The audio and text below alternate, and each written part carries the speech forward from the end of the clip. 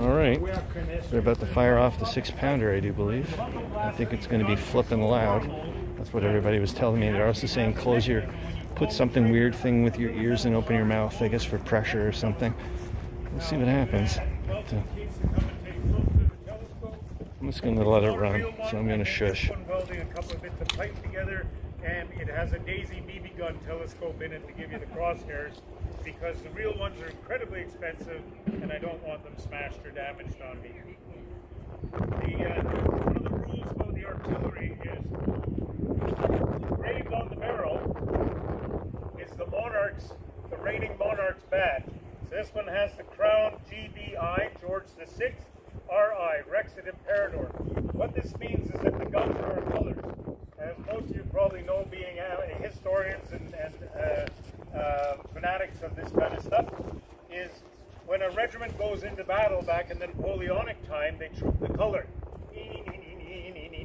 So all the soldiers knew what their flag looked like, right? That way if they got lost on the battlefield, because back then the fog of war was very real. All the smoke powder from the black powder muskets and cannon just filled the valleys. And so to find their unit, when they're lost on the battlefield, they look for the colors sticking up. Go, that one's mine. They'd head back to it. Well, the artillery sort of said, we don't need no stinking colors. If a gunner gets lost, what's he do? Yeah, listen to the really loud booms, right? You've got a 50-50 chance of getting the right side. And frankly, in the artillery, we say there's only two kinds of people, gunners and targets. So it doesn't matter which side you end up. Anyway, that's our little joke. But what that badge means is that the gun is our color. So we always treat the gun with respect. You can sit on it, stand on it, lean on it, whatever you have to do to serve the peace. That's considered honorable. But if you're just feeling lazy, don't put your lazy ass on my gun, because I'll kick it all over hell's creation. Okay? So, and that stands for all of the Commonwealth artillery. Our guns are our colors. Another thing you'll notice, every time I step around the gun, I keep one hand for the gun. Okay, that's because we don't want people tripping and smashing their teeth out on the gun. It means some poor gunner has to clean the blood off and drag your body away. At the museum, our attitude is if you do that, we drag your body out on the highway, and then after you get run over a couple of times, we call 911. Hey, quick firing. So it has an automatic system here, depending on where you set this. When the gun fires, as the breech comes back to about here, so don't stand behind it. There's a great YouTube video of one of these firing in Taiwan, and the gunner stands behind it, loads it, and it doesn't load properly, so he slaps the round again, and it triggers it accidentally, and the thing comes back and breaks both his legs, throws him over there. So don't do that. Don't stand behind the gun. Load from the side. Okay? It's a semi-automatic breech, so when you close it, it closes automatically as you shove the casing in. But here's the unique feature on an anti-tank gun. The sergeant doesn't get to shout fire. Okay? He's in charge of the gun, but instead of saying fire, what the sergeant says is engage. So he'll read the gunner onto the target. Target, tank, Panther, tracking left to right, range 500. Okay. He'll set the range on his sight. He'll get in there and go, Panther, target identified, tracking. As soon as he says tracking, the sergeant then says engage.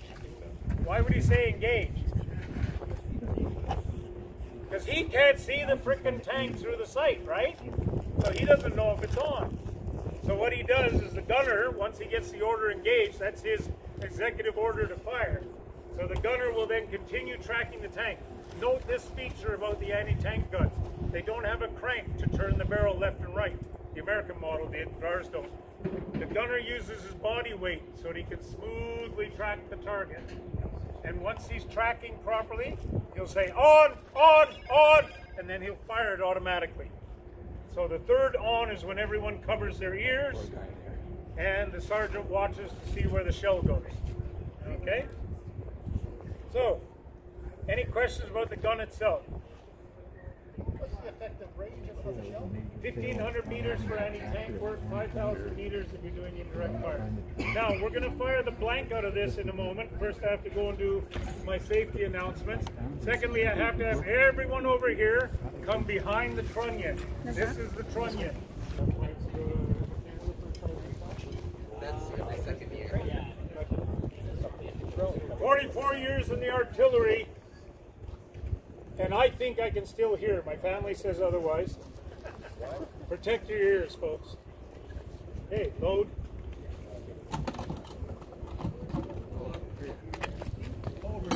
Not past the trunnion. Stay this side of the tree. Thanks, guys.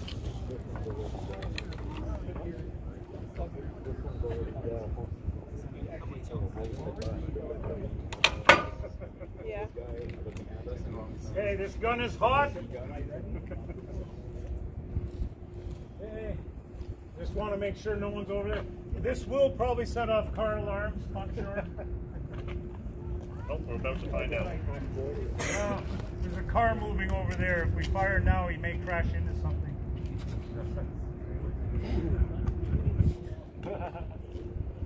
Toyota van, range about 50 meters. Stop sign, range 100.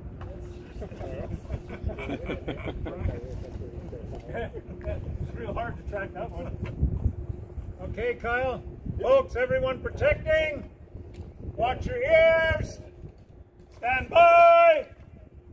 And fire. Jesus Christ. Holy shit.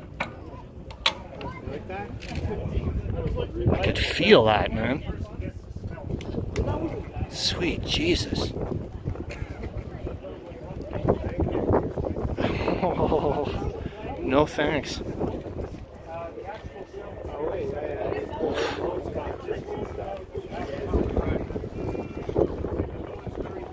Jesus. Could you feel that, eh?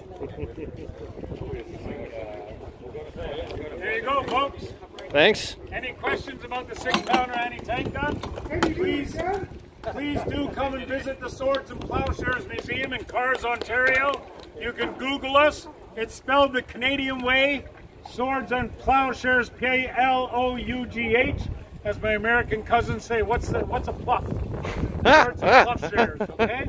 Come on out and visit. Thank you. Sweet.